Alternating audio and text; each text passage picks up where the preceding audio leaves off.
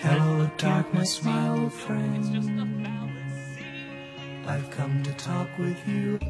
So that night, as he broke into her house to break up with her... Job! Oh, for a second, I thought that was a real guy. So listen, I talked to George Michael and everything's cool. I need to tell you something, though. I've been doing some thinking, and I just don't...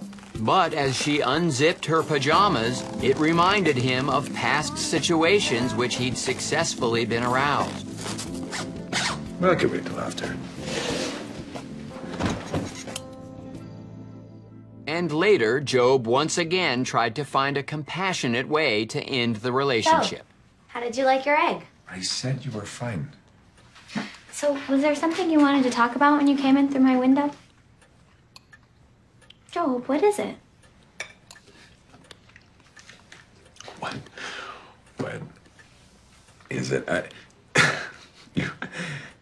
It's the questions. You have so many of these questions that you keep asking for me. for should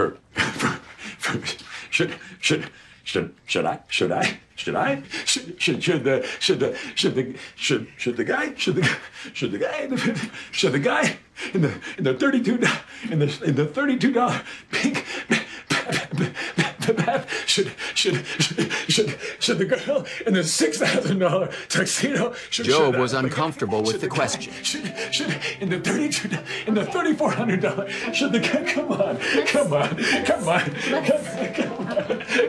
Job, calm down. Listen, we had a great night together. I understand if you need your freedom. Oh, marry me.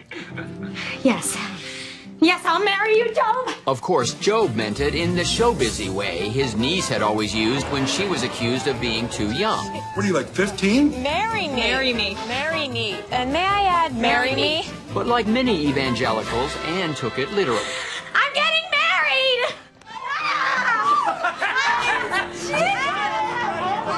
Job was surrounded by unconditional love from a family for the first time in his life.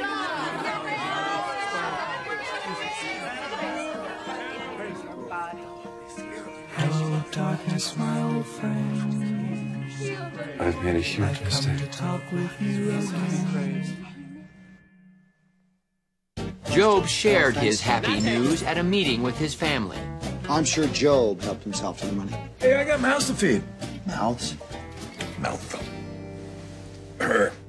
Oh, hey, Mouth. I didn't see you sitting there.